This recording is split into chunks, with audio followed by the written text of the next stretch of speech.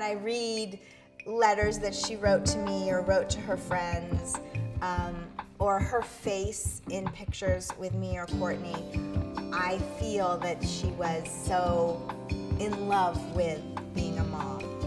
And I feel like she was a great mirror for me to look into and build my self-worth.